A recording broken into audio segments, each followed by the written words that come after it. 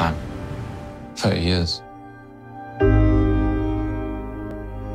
I went to sleep one night, and when I woke up, I was on a boat, drifted for days. After release, there was no choice. All of you must escape together.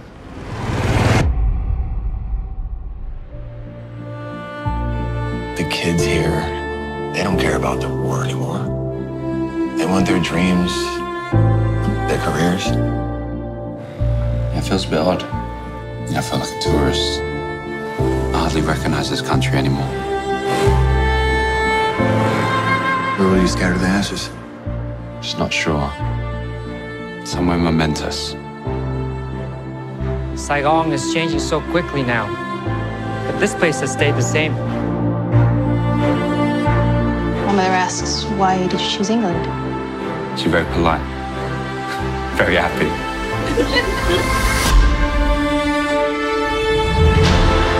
They went through so much to leave here, and now you bring them back.